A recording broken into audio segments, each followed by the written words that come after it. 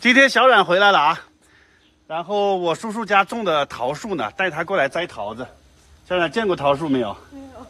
从小在城市长大的孩子啊，今天带他来这个农村实践课，来吧，带你认识认识这个村里面都种的什么庄稼，什么这些果树啊。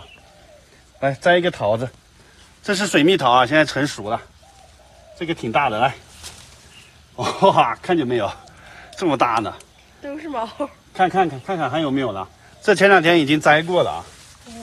哇，这边真多呢，你看，这么多呢。看这熟透的已经掉到地上了。可能南方没有桃树是吧？北方才有桃树呢。然后这边是我叔叔家种的枣树啊，没有我家的大。这下面是葱。白菜还是？哎，再往那边走。这玉米，看玉米已经快能吃了。种了一行玉米，然后你知道这个是什么吗？快看，扭过来。像那个国外什么那个风滚草是吧？这不是风滚草，这是扫把。那个等它成熟了以后啊，就是扫帚，然后村里头扫院子啊、扫大街，就可以用这个扫。然后看看这里还种了啥了，我看。这还种了一个。哇，看这个辣椒，这么多呢啊！这辣椒都这么红了。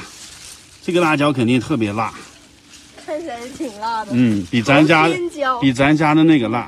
这个不是朝天椒吧？朝天椒就很辣。这是朝天长的这个椒。朝天椒。辣。哇，然后看这边还长了葡萄呢。葡萄。看在城里面没有见过这么多的菜吧？这葡萄都套了袋了，你看套的袋子呢。这里有这个。这是阳光玫瑰吧？这个葡萄，你看，葡萄还挺多的。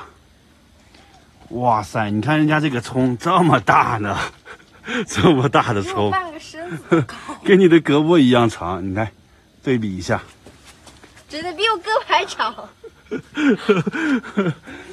来那边看看那个葡萄吧。这里的葡萄多，你看都套到袋子里头去了。为啥要套袋呢？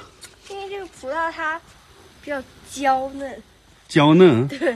套上就是它，因为怕它被阳光或者是怕鸟就吃它，所以它得套个袋儿。哦，你怎么知道这些知识的？你又不在村里头长大的。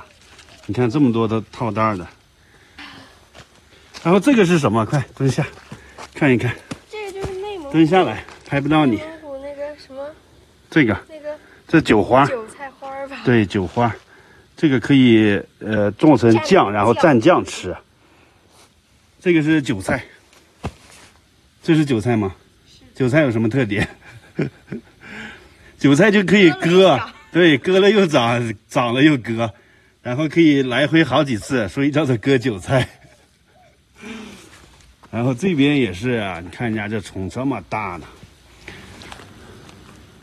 看这旁边还长了一长溜的这个知道是啥吗？这个是红薯啊，红薯在这地底下呢，到时候要把它挖起来。这长得可多呢，这地底下都看不到，一挖一麻袋。红薯哪里去挖？红薯地里去挖，一挖一麻袋。知道吗？这是日本话，你不懂。今天来村里头是不是大开眼界了？这是啥？这是香菜呀，这是香菜。然后这边是土豆，你看见没？这个是土豆，英文怎么说？tomato。红薯的英文是 potato。所以，对，这里一边是 potato， 一边是 tomato。哇，真是让你大开眼界呀！在你学校里学不到的知识啊，来田间地头这个实地考察，还不错吧？带你来我们小时候玩的地方看一看啊，看后面这个沟里面就是一片庄稼地啊，然后我们小时候放了假就来这个沟里面去玩呢。以前这里面是有一条小溪水的啊，那个河里面还可以有很多蝌蚪啊，有什么鱼啊、青蛙啥的。然后我们放暑假就在这沟里面玩，可快乐呢。现在你们城里的小孩都感觉不到这种快乐。好高。对，这是一片的那个地了嘛。看着害怕。远处还有那个高速公路呢，都通过来了。好像可以看到哎，你听到声音。以前这个地方是我们小时候的那个天堂。哇，你看这里，你看这都是野生的少主，这都是野生的。你看那个边上，那悬崖边上都很多野生的。田间地头就是我们小时候的游乐场，这里太牛了。看二老爷给拿了这么多的桃回来啊，回来吃。小冉，我们盖好这个门，你还没回来的吧？第一次见吧？看看姥姥给你做的啥饭了。这桃子能不能提动？特别重。可以。今天我妈做的是这个切面，给小冉准备的这个面，然后放点菠菜进去。山西就是吃面嘛，这又是另一种面。